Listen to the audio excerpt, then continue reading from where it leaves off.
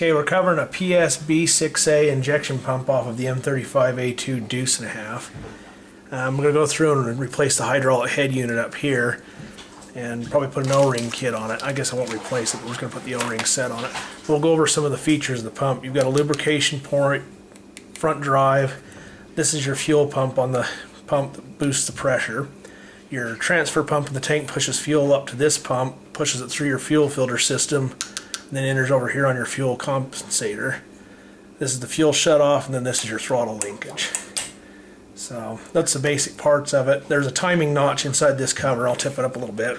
Won't get a good picture of it yet, but down inside of here is a timing mark you'll need to actually time the pump. So other than that, we'll get into some of the teardown on it. Okay, on most of these injection pumps, the part that quits working on them when they stop pumping fuel, in the center here there's a high pressure pump on the top of the injection pump quill. Down on the inside of here is a piston pump that'll move up and down. I don't know if we'll be able to see it or not when I turn this shaft, but you should be able to see that pencil move. It should move up and down. Most of them get sticky and quit moving. And it's not going to move a whole lot. Let's see if I can get it to show it at all. There, that pencil moved up. Might have to zoom in on it. Can you see down close right here where it says soft? I'll turn that, see how that moves up and down right there? That's actually what's pumping the fuel.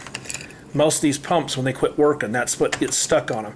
A lot of times if they get old fuel in them or contamination, that'll quit working. The Bosch claims this is a non-serviceable part, but for the price of them you can get pretty creative. We'll have it apart here in a minute, and I can actually show you. I won't tear this one apart, but I can show you how to take it apart. So that should. Okay, to get the hydraulic head off, you've got to get into the fuel shutoff. To get the fuel shutoff, you remove these two screws, and the fuel shutoff will lift off of this. Here's your fuel shutoff lever. I don't know if you guys can see down in here. You can zoom in on that. This sometimes will get stuck. That would be another reason sometimes the trucks won't operate. See how that one's kind of hanging up? That shouldn't be that sticky. So when I back these two screws off, this will become all of a sudden really loose, usually. When you put the new O-ring set in, normally there's tie wire across here. We'll be putting a new tie wire back on it. It's just off there right now, so you guys can see how this is going to be. But if you loosen these screws up just a little bit, this will get really easy to move, usually. Oh, this one's a little gummed up. It's not going to cooperate. Anyways, these two screws have got to come out.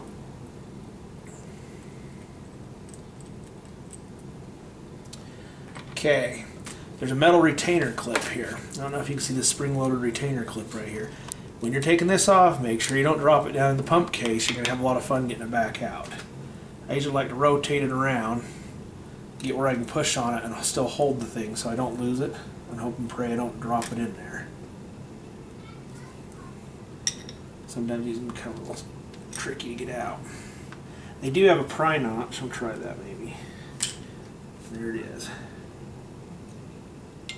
Okay, that's a little retainer. I don't know if you can see that. Okay, if you lose that in there, you're going to be an unhappy camper. Okay, you can push this shaft down and you can lift up on this. There's actually a cam that rides on this. This has to come out before you take the hydraulic head off. A lot of guys will take the screws out of here, pry on this, and they break this. If you get this loose, and lining this back up can be a lot of fun. It usually sits about the 6:30, 7 o'clock position when you put it back in, if it's in right. If you flip it around, there's a little cam you can see on this back side, and that's what moves your fuel shutoff down inside of here. I don't know if we'll be able to see it. I'll see if I can get some video of it here in just a second and get some light down in there. Okay, before you remove the hydraulic head, underneath here there's actually a timing notch for the hydraulic head, and it does not correspond with the timing notch in the window. A lot of people wonder that. They're close, but they don't line exactly up. If you can see that one tooth there, it's got a little bit of a notch on it. It's pointed on an arrow. That has to be lined up before you take the hydraulic head out. Now, I've taken the retaining bolts for the hydraulic head off. I've got these retaining clips here, loosen them up. Once that's lined up, this whole hydraulic head's going to slip up and out of here. So we'll see if we can get a little different angle at it, and we'll show video of it coming out. Okay, I can take that hydraulic head. Now that timing mark down there's lined up. I can take and wiggle this and it'll come up and out. These two clips will come off. Retainers, and there's the hydraulic head right there.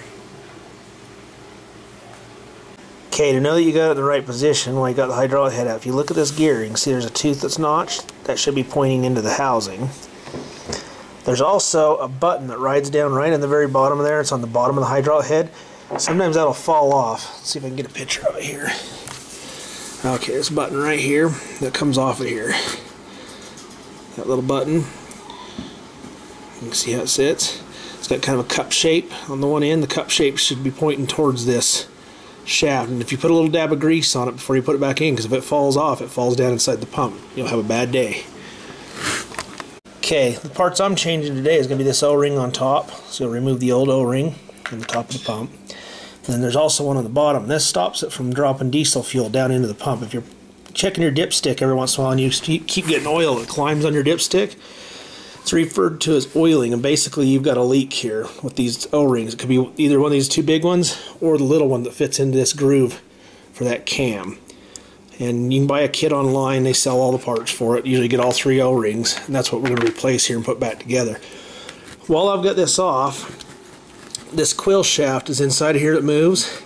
There's a cam that basically pushes that. This thing rotates and moves up and down. That's what's pumping the fuel, and it also turns and lines up with some ports up here.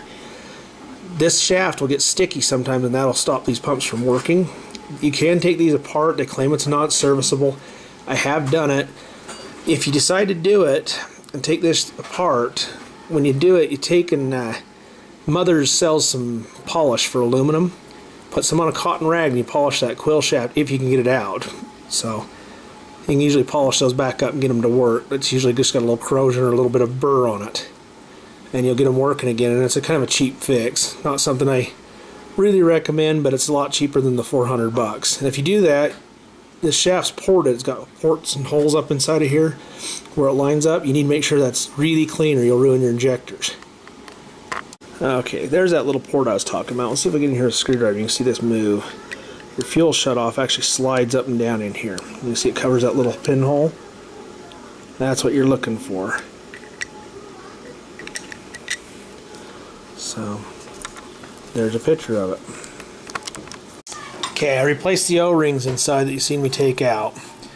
Got the hydraulic head back on the pump, and back in here I've got the timing mark line back up. I have to get some light from a phone here.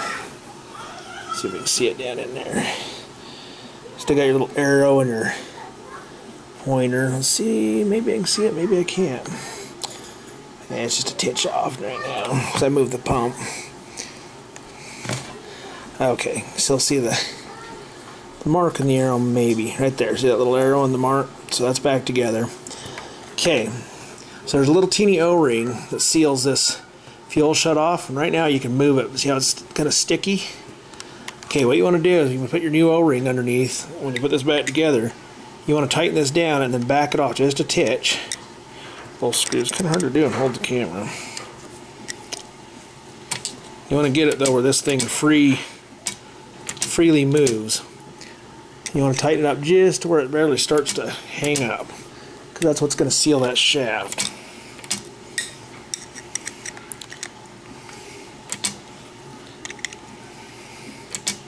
Yeah, it's going pretty good so far. Yeah, that was almost too much right there, I could tell. Right there. It's probably about right, but just a titch more on each screw. You want it as tight as you can get it without it hanging up. Because what it's doing is smashing that O-ring to be your seal. That's probably just a titch too tight. Back. Right there. Okay, see how that stuff freewheels? Still moving around freely. It wants a spring-loaded return. Yep, that's probably where we're going to have to stop with it. Right there. Okay, so after you get to that point, there's some safety tie wire. You want to re-safety tie wire these two screws. If you don't, it'll back out and it'll start leaking diesel fuel into the bottom of the pump, which will leak down in the crankcase of the truck. So basically that's it, the reverse order of operation of how we took it apart. You just reassemble it and it should be done with it. Okay, here's a view with the tie wire back on it. It moves freely, but it's tight. I like to put just a thin film of RTV on the old gasket surfaces.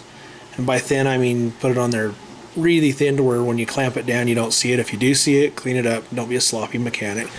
I get a lot of people that'll ask me, can you turn a deuce and a half up? Yes, you can. I don't really recommend doing it, but that screw right there on that fuel density compensator, this one right here, if you cut the tie wire on that, you got the set screw on the outside, I'd mark the nut, and then I'd count how many turns I do it. And usually I only turn them up 1 or 2 turns if I do them.